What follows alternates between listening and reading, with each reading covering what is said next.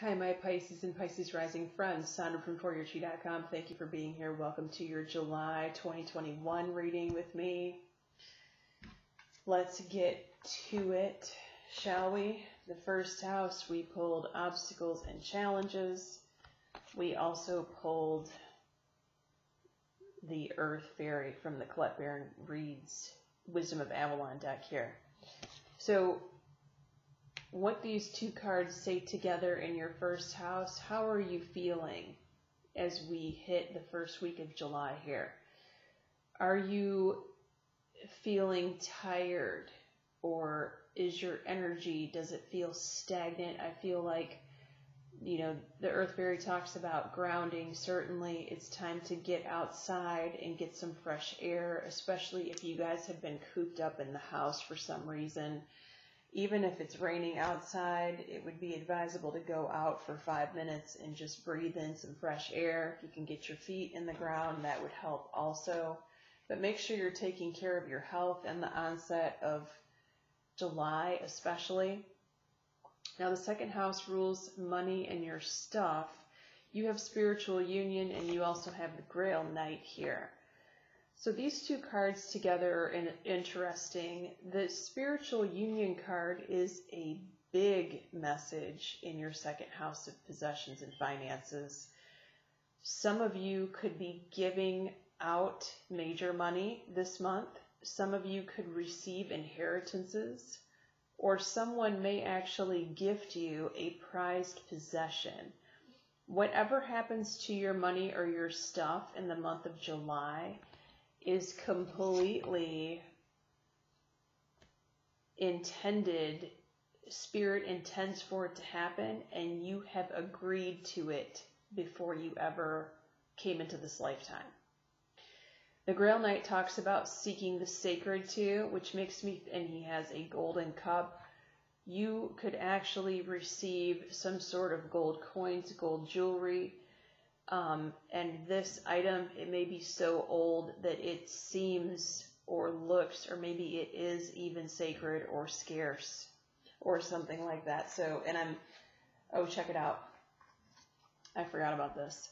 This card also has the gold cup. You have 2 gold cups in the second house. That's pretty amazing.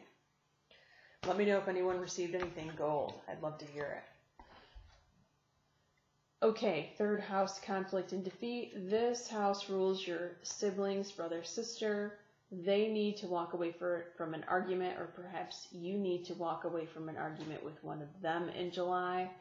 Now, we have the cat here, which talks about independence and, funny enough, healthy boundaries, right?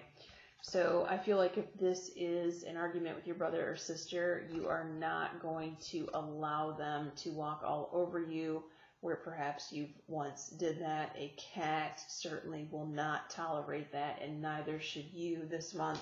Or you may have to have a conversation with your brother or sister that they need to finally put their foot down with someone or a certain situation. Moving on to the fourth house. Your fourth house represents your home where you currently live. For some of you, your father or father figure can show up in the fourth house as well. Wisdom, this is the teacher. Now, for some of you, this is going to mean that your father teaches you some sort of lesson this month, or father figure could be stepfather, could be father-in-law. And for some of you, this could also mean that you are being taught a lesson as far as something to do with a home or a home purchase or where you live. Perhaps you are learning something new, or you're learning some sort of home improvement skills. We have the mystery here. So there is a message of a hidden lesson at the end of all of this, particularly if this is a long project that's undertaken with regard to a move, a home renovation, something like that. Good message nonetheless. Fifth house, rest and rejuvenate. You are not feeling like you want to go out and kick up your heels this month.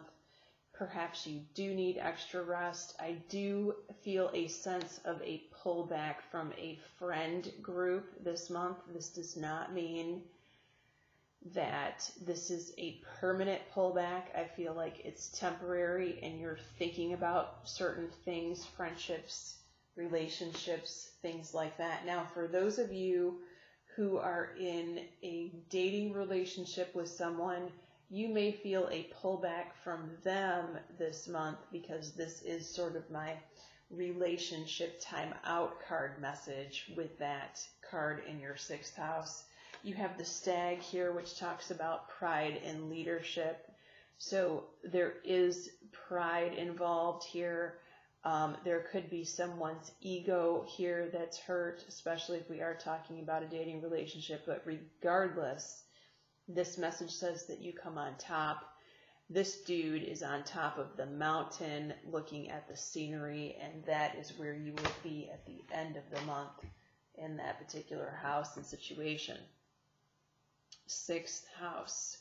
Sacral chakra, 6th house rules work and health.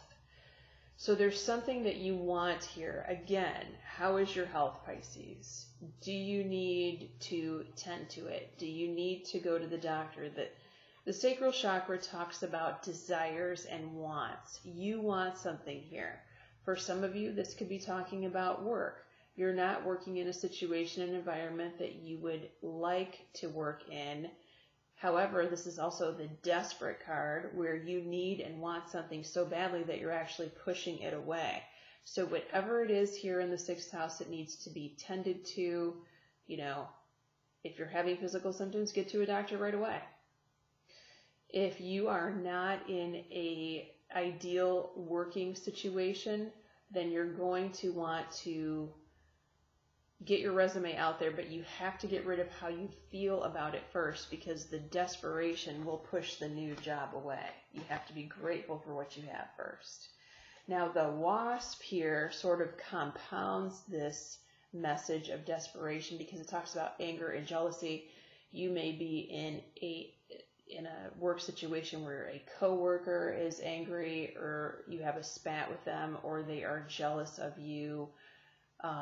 We've got that situation going on. So there definitely is a 6th house warning message for you guys.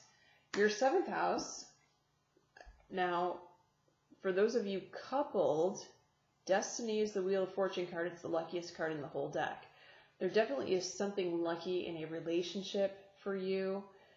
And I've also seen this card meaning that there is extra luck coming to and good fortune coming to your partner, for those of you that are coupled in your 7th house. So your partner could receive more money, surprise money. They could win a small sum on a scratch-off lottery ticket, something like that. And the reason this is happening now is someone has let something go here.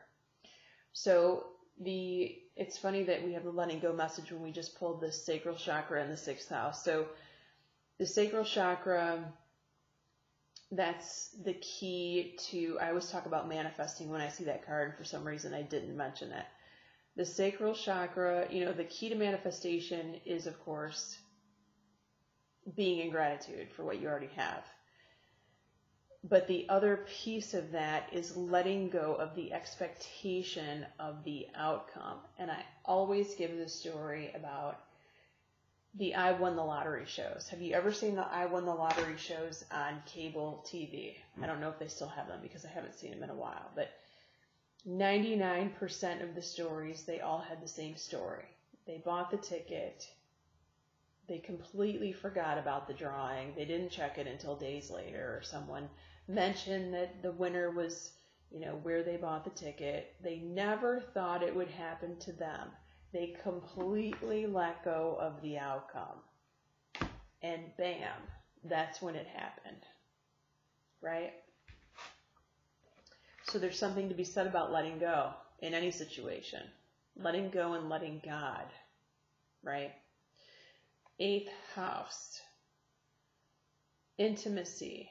8th house rules intimacy, taxes, contracts, legal matters, the source of your significant other's income, for those of you that have that.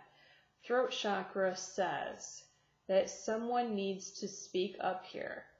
For example, if you are for those of you that are coupled, if you have a partner who is not doing right by the partnership because they are not, if they're responsible for filing the taxes or something and they didn't file the taxes, but they filed an extension and then they're blowing the money that are supposed to pay for the taxes. You need to be the one to speak up here. If this is talking about your intimacy department and you are not satisfied in the bedroom and you have not spoke your mind, it is time to speak your mind. I'm just giving you examples of what this 8th house in that throat chakra message reads. Now we've got an abundance card here. So I feel like as soon as you speak up about whatever this is, the magic begins to happen and you start to receive that which you were lacking before. So make sure you are vocal to your partner in that, or whomever you need to be vocal to in that 8th house. 9th house rules your travel. It also rules your school for those of you that are in school or considering going to school or taking a class. Mental conflict says there's some confusion. So you're not quite sure what to do here. Perhaps you're on the fence about booking that vacation or signing up for that school. I definitely would not advise you to do either one of those. Do not finalize those plans this month. You need some clarity here. This also could involve someone that's throwing you mixed messages. They're telling you one thing. Yes, they want to go on vacation with you, but they're doing something else that's contrasting that message, that's leaving you confused, and you're going to need to get to the bottom of that before you click the pay button. You pulled the love card here, so this definitely involves someone or something you love. If this is a class that you want to sign up for, it's definitely something that you are going to love to do, or maybe it's that you love the destination or you love the people who are at your destination. So you're definitely going to want to sort that out in the 9th house there and let go or release that confusion, resolve it. 10th house rules your career, also rules your mother. Emotional withdrawal says that you are taking some time out. You may need to recharge your batteries. You may want to go near a body of water to meditate and think about your career job situation. Because you pulled those messages in your 6th house, I feel like for the majority of you, it is going to be talking about work and career. However, for some of you, it could be talking about your mother. Your mother may need some time out, meditation time. Now, we do have disruption in the 10th house here. Okay, so this is definitely not the best ideal work situation card with your 6th and 10th house lit up in such a red flag way. You know, it just feels like you've had much better days at your job and the contrast is leading you elsewhere. That's definitely what it feels like to me, Pisces. Okay, 11th house. 11th house rules children, also rules best friends for those of you that don't have children, truth. So this card is for them. It says that they can no longer keep sweeping a situation under the rug. It is time for them to deal with whatever reveals its ugly head for them in the month of July. What's the oracle card? We have the spider. The spider talks about creative projects here. So perhaps it's that they have been putting off their creativity because they are spending, and I say this a lot, too much time in their room video gaming or on YouTube, right? When they could be doing this, they could be creating this wonderful thing that would bring so much joy and be productive, right? So you may be the wise person to deliver that message, I feel like, again. 12th house. 12th house rules the future, specifically 3 months from now. So look for this in the month of October. This is another creative card. Pisces are a very creative zodiac sign. You have a very creative energy.